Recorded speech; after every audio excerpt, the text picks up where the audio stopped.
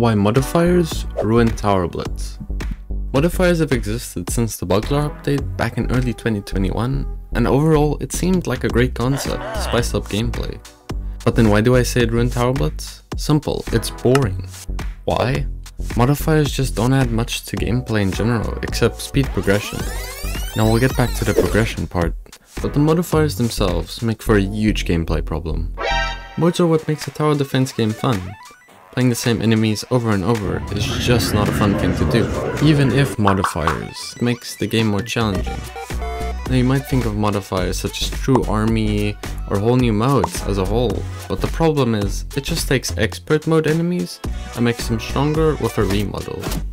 Although it might be fun for the first time, it gets quite repetitive quite quickly as you don't experience any new types of enemies as you play. This means whether you play with modifiers or not, overall you will be spending about 90% of your time on Tower Blitz playing the same expert mode format. Exciting. Now you might say switching modifiers every time you play will make for a fun experience, but as players we tend to lean towards efficiency, aka laziness, so this is just not the case. I'm not gonna play a modifier more than once if it means slowing my progression towards, let's say, recon base. More than half the modifiers just add way too much difficulty to worth considering, such as one-man army, all flying, and hull speed. This results in the same modifiers being used in every game that are worth the bonus difficulty. Take TDS for example. They have double the amount of modes as Tower Blitz, and 4 of the 6 are all great at late game grinding.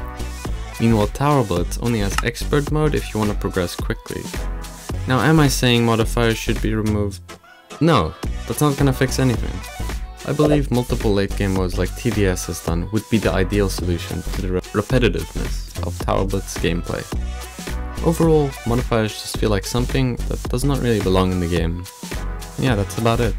Almost at 10k subs, so please consider subscribing, but yeah, see ya.